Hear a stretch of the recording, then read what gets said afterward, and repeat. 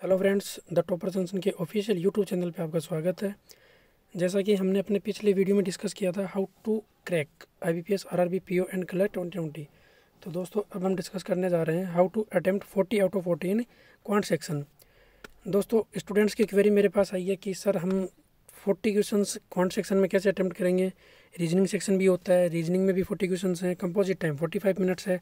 तो दोस्तों मैं सबसे यही बात कहना चाहता हूँ, अगर आपके पास अप्रोच सही है क्वेश्चन अटेम्प्ट करने की तो आप इजीली 80 आउट ऑफ 80 अटेम्प्ट कर सकते हो, वो भी 40 से 41 मिनट में। तो इसके लिए दोस्तों आज हम डिस्कस करते हैं क्वांट सेक्शन के बारे में। तो अपना पहला टॉपिक है स्क्वायर। स्क्वायर दोस्तों अगर आप बैंक के एग्ज़ाम देने जा रहे हो या बैंक की प्रिपरेशन करते हो तो आपको 1 से लेकर 40 तक के स्क्वायर याद होने चाहिए, 1 से लेकर 25 तक के क्यूब याद होने चाहिए। तो दोस्तों 1 से लेकर 1000 तक के स्क्वायर की अपन बात करेंगे। इसमें पहले बात करते हैं अपन 50 और 100 के नज़दीक की संख्याओं का स्क्वायर निकालना। सबसे पहले बात करूंगा मैं 50 के नज़दीकी संख्याओं का स्क्वायर कैलकुलेट करते हैं। तो दोस्तों 50 प्लस, इसका मतलब है कि भाई 50 प्लस 50 से बड़ी संख्याओं का स्क्वायर कैलकुलेट कैसे करते हैं अपन। हमें बेस मानना है 25, और बेस 25 ही क्यों मानते हैं, क्योंकि दोस्तों 50 का स्क्वायर क्या होता है 2500, और मैंने अगर 2 जीरो उठा देता हूँ तो क्या होता है ये 25 अपना बेस हो जाएगा। 50 प्लस की बात करता हूँ तो मैं 51 का स्क्वायर लेता हूँ, 56 का स्क्वायर लेता हूँ। देखो दोस्तों 51 का स्क्वायर हम कैलकुलेट करते हैं तो 51 का कंपैरिजन करना है 50 से। 50 में 51 कितना ज़्यादा है, एक ज़्यादा है, तो मैंने 25 में एक जोड़ दिया, कितना हो गया 26, और जितना ज़्यादा था उसी का स्क्वायर 2 डिजिट में इसके आगे लगा देना, 260151 का स्क्वायर हो गया। 56 की बात करें तो 50 से कंपैरिजन करता हूँ मैं, तो 50 से कितना ज़्यादा है 6 ज़्यादा है, तो हमने 25 में 6 ऐड कर दिया, कितना हो गया 31, और 6 का स्क्वायर 36, ये स्क्वायर आ गया आपका 56 का। दोस्तों नेक्स्ट बात करते हैं अपन 64 का स्क्वायर, इसी प्रकार से निकालते हैं। अगर आप 64 का स्क्वायर निकालने जा रहे हो तो ये इंपॉर्टेंट होता है RRB के एग्जाम के पॉइंट ऑफ व्यू से।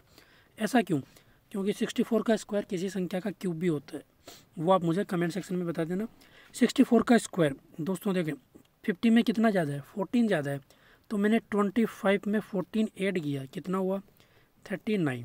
14 का स्क्वायर 196, लास्ट की 2 डिजिट लेनी है अपने को, हमने लिया 96, 1 को मैंने इसमें ऐड कर दिया, तो दोस्तों कितना हो गया 4096, ये हो गया 64 का स्क्वायर। कंप्लीट कैलकुलेशन दोस्तों मेंटल कैलकुलेशन होनी चाहिए विदाउट पेन पेपर। अगर आप वहाँ पे पेन पेपर लेके रफ शीट पे लास्ट में स्क्वायर लिखते हो तो दोस्तों वो आपकी संतुष्टि के लिए होगा, पेपर करेक्ट करने में हेल्प नहीं कर पाएगा।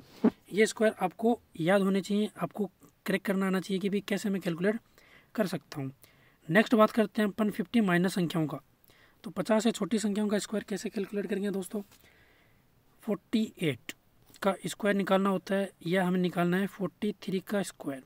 तो दोस्तों बेस अपना 25 है, 50 माइनस तो 48, 50 में कितना कम है 2 कम है, तो 25 में मैंने 2 कम कर दिया दोस्तों, कितना हो गया 23।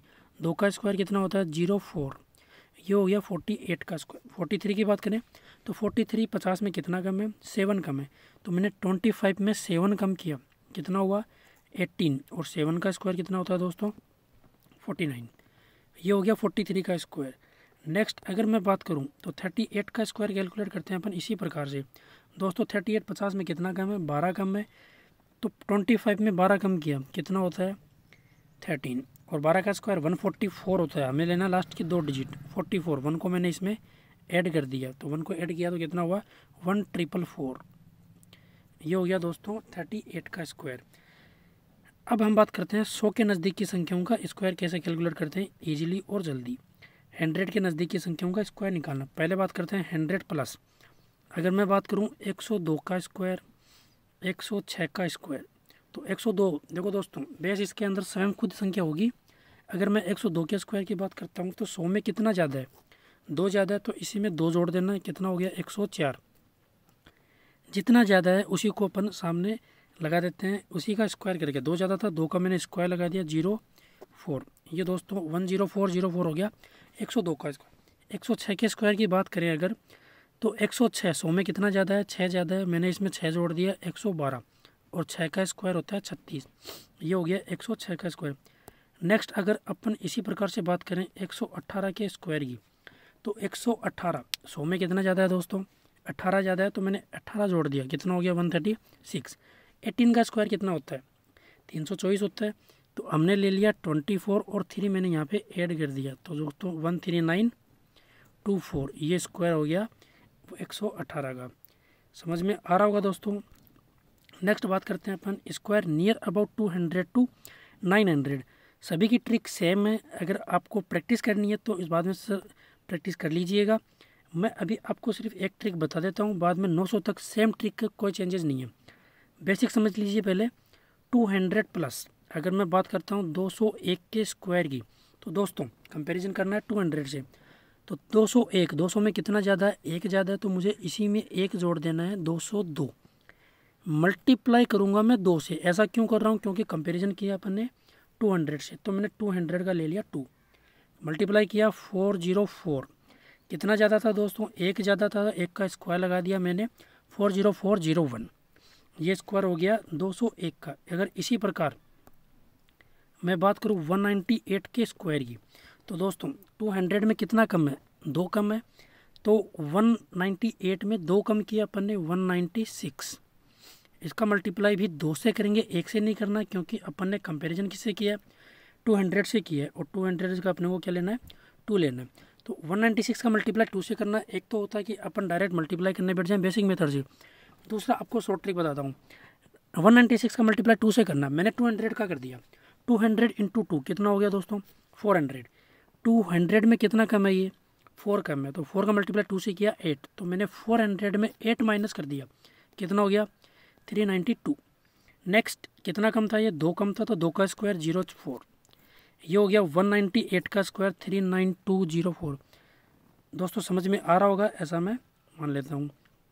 नेक्स्ट बात करें अगर अपन, तो दोस्तों 1000 के नज़दीकी संख्याओं का स्क्वायर कैलकुलेट करना, सेम एज इट इज़ जैसे अपन ने 100 के नज़दीकी संख्याओं का स्क्वायर कैलकुलेट किया था।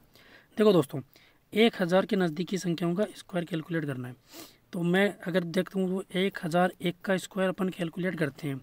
तो 1001, 1000 में कितना ज़्यादा है? 1 ज़्यादा है, तो मैंने इसमें 1 जोड़ दिया, 1002। जितना ज़्यादा उसी का स्क्वायर। 1 ज़्यादा था, 1 का स्क्वायर, लेकिन दोस्तों इस बार 3 डिजिट में लेना है, 001। ये स्क्वायर किसका हो गया? 1001 का। नेक्स्ट मैं बात करूं अगर 998 का स्क्वायर, 998 1000 में कितना कम है दोस्तों? 2 कम है, तो मैंने इसमें 2 कम कर दिया, 996। 2 का स्क्वायर 04 होता है, लेकिन 3 डिजिट में लेना है, तो अपने को 004। ये हो गया दोस्तों 1000 के नज़दीकी संख्याओं का स्क्वायर कैलकुलेट करना।